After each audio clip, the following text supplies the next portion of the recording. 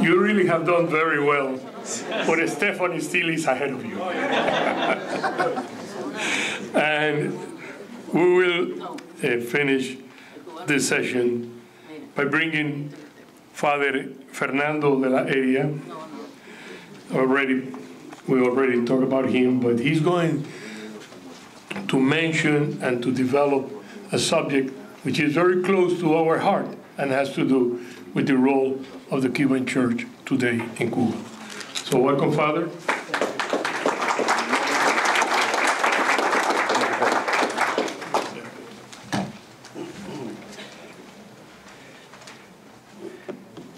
I don't know how to use this, so Victor, can you help out? Thank you. Before I commence with my presentation, I told Dr. Roy that one of the marvels of the world, in my opinion, and of course being Cuba, that counts a lot, is La Farola de Baracoa. I don't know if any of you are familiar with that particular engineering work, but it really and truly is, in my opinion, one of the most beautiful marvels ever created by men. I'm not certain who the engineer responsible, I think it's one of the Arbesus, but I'm not sure.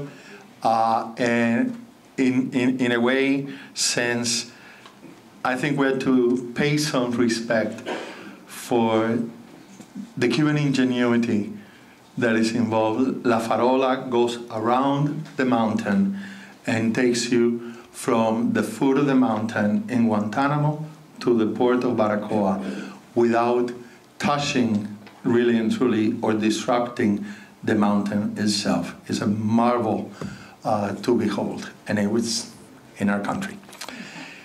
My presentation, and I will break ranks, is not in English.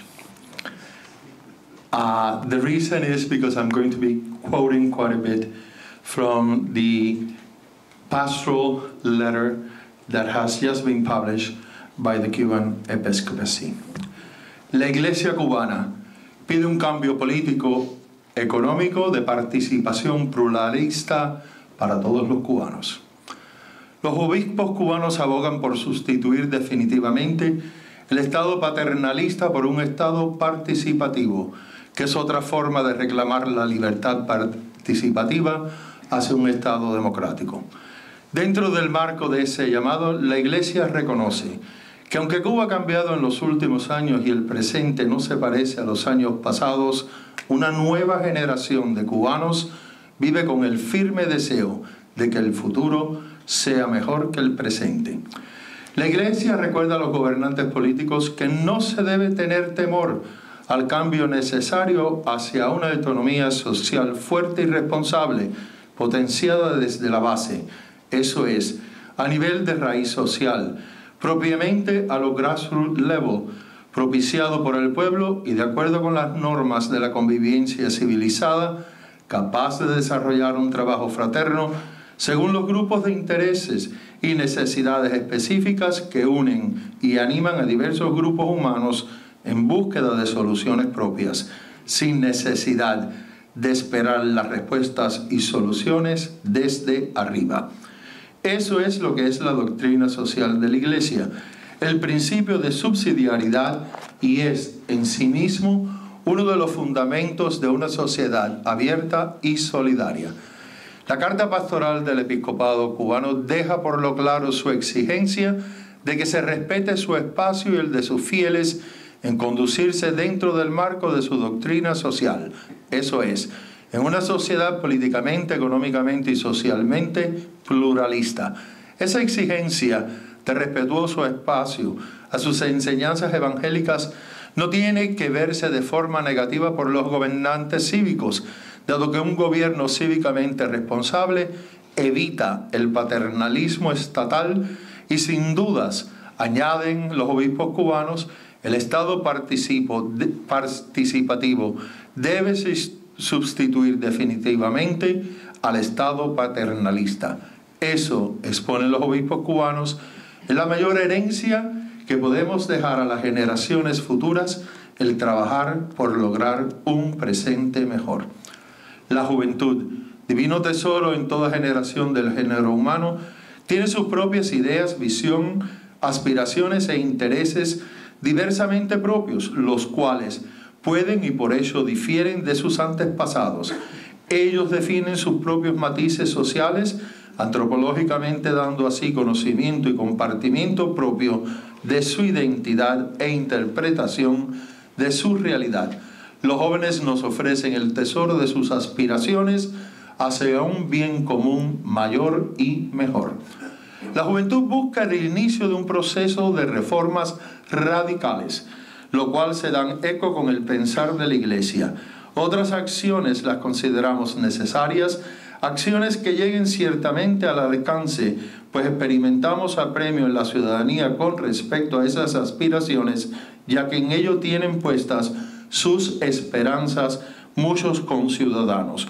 Los cambios que señalamos alientan la esperanza de todo cubano, dado que la urgencia de estos cambios encuentra su fundamento en la experiencia vivida desde las limitaciones, las escasez, la falta de progreso o familiar de no pocos cubanos, quienes sienten que la vida se acaba con el paso de los años sin poder concretar las aspiraciones propias de todo ser humano y familia, reiterando que por consecuencia de ello muchos de los jóvenes aspiran realizar su proyecto de vida a un futuro mejor, no en Cuba, sino ante la posibilidad de emigrar y encontrarlo en otros países.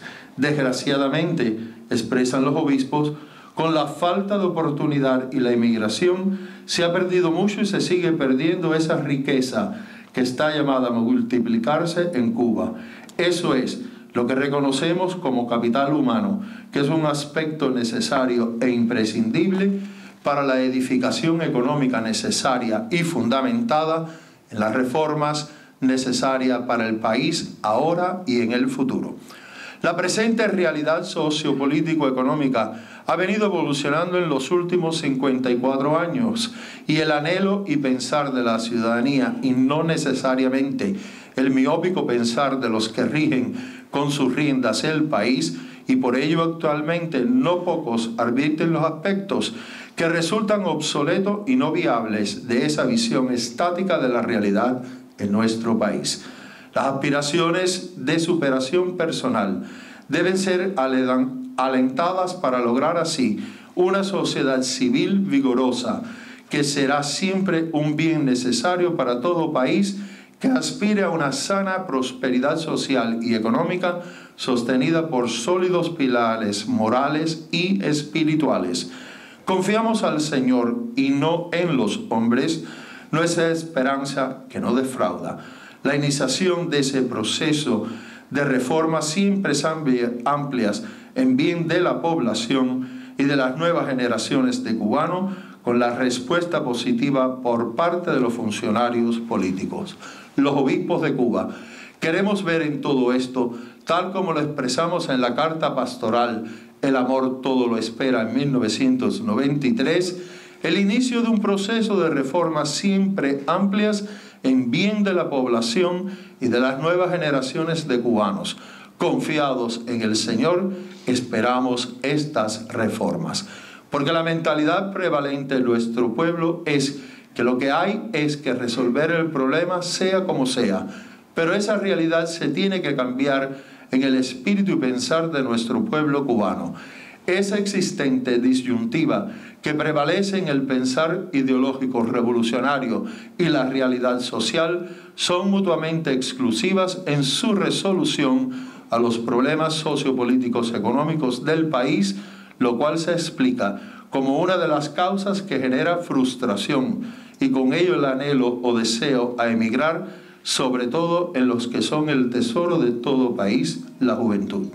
Finalmente, afirman los obispos de Cuba que en la diáspora se encuentran un gran número de los hijos de la nación cubana y sus descendientes, nosotros, que siguen considerándose cubanos y aman a Cuba. Gran verdad.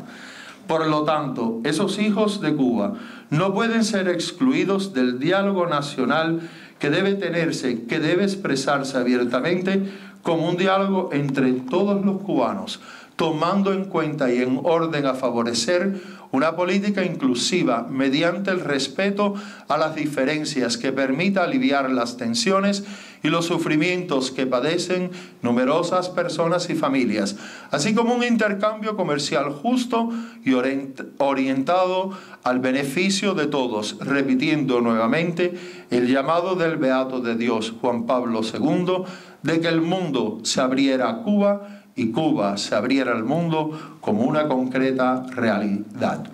Antes de comenzar su recorrido por la isla cubana, los obispos le confiamos a nuestra Madre el divulgar el amor de Dios Padre por todos sus hijos, verdad inmutable de Dios que no viene de hombre alguno, porque es de Dios. Por lo tanto, el futuro de la patria ha sido confiado a Dios por intercesión de nuestra Madre, María de la Caridad del Cobre.